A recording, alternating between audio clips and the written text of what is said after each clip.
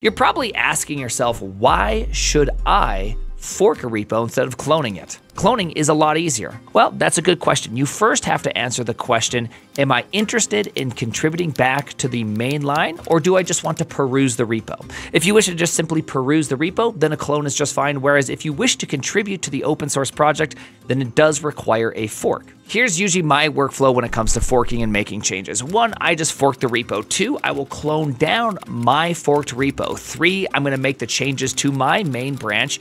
4, I'm going to push my changes up to my fork's main branch. 5, I'm going to open up a PR with my changes from my fork onto the original repo, along with a nice detailed explanation of what I have changed and why. And finally, I get rejected, go home, cry a little bit, skill issues, but nonetheless, I tried. And that's what really counts, doesn't it? It's also worth noting that whenever I clone down my fork, I also add a second remote that I call upstream that points to the original repo. And the reason is that when the original repo changes, I can bring in their changes, and that way when I fix something, I know that I'm fixing on the latest version. I'm not accidentally fixing something somebody else has already fixed. This also avoids having conflicts during PRs.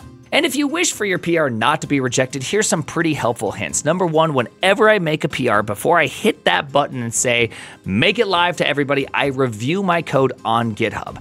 This weird thing happens to me. Whenever I review code on GitHub, I seem to catch things that I don't catch when I'm in my own environment. I kind of think of this as editor blindness. You're so used to everything that when you see it in a concise, different way, you just see mistakes you've made so much easier. Probably most importantly is make sure the maintainers want these changes. Spend the time looking through the repo's issues, make sure you've searched and validated that this really is an issue, and if there's no mention of it, open up an issue.